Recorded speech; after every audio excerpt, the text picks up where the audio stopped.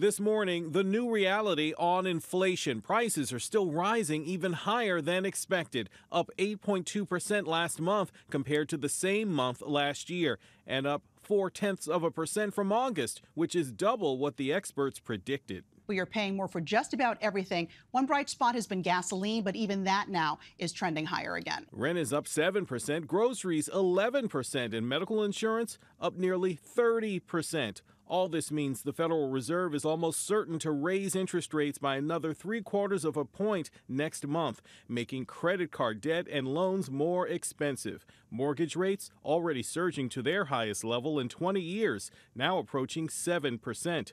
One bright spot?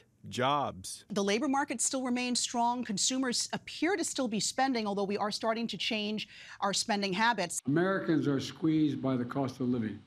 It's been true for years, and folks don't need a report to tell them they're being squeezed. President Biden speaking in California as the government announced a cost of living increase for Social Security recipients, 8.7%, the highest in 40 years, amounting to an extra $140 per month on average. Critics say the Biden administration's spending policies are the root of the inflation problem, but the president disagreeing. The biggest problem is the world's challenge, global inflation, and the pandemic, and Putin's unconscionable invasion of Ukraine.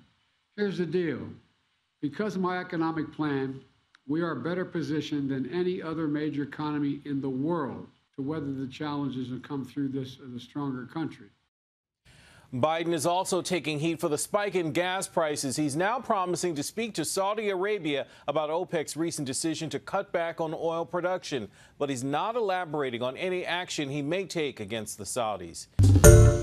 Hi, everyone. George Stephanopoulos here. Thanks for checking out the ABC News YouTube channel. If you'd like to get more videos, show highlights, and watch live event coverage, click on the right over here to subscribe to our channel. And don't forget to download the ABC News app for breaking news alerts. Thanks for watching.